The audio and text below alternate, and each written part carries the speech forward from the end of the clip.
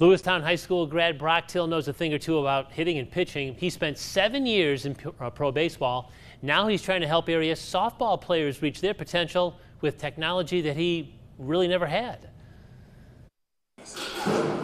Brock Till is an old school baseball player in a new school softball world. The former Bradley standout opened the Hit Lab 6 years ago. His goal, to produce top softball hitters throughout Central Illinois using analytics. It's science, it's tech.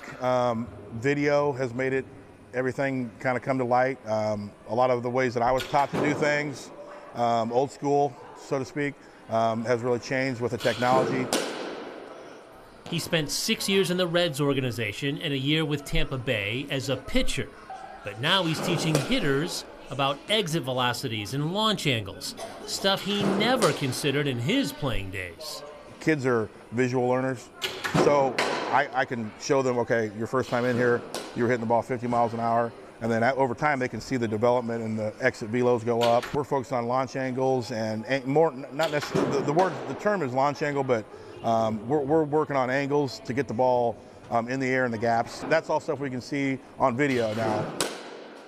Brock's daughter Cadence plays at Metamora, but he has players from various opponents as his clients.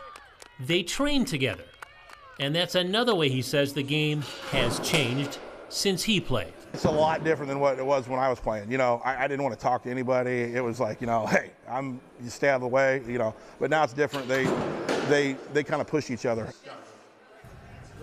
Ironically, while Brock Till works with hitters on one side of the Hit Lab in Spring Bay, his wife Heather works on the other. She's a former college softball pitcher, and she's working with pitchers trying to get those hitters out. That is a fun workplace.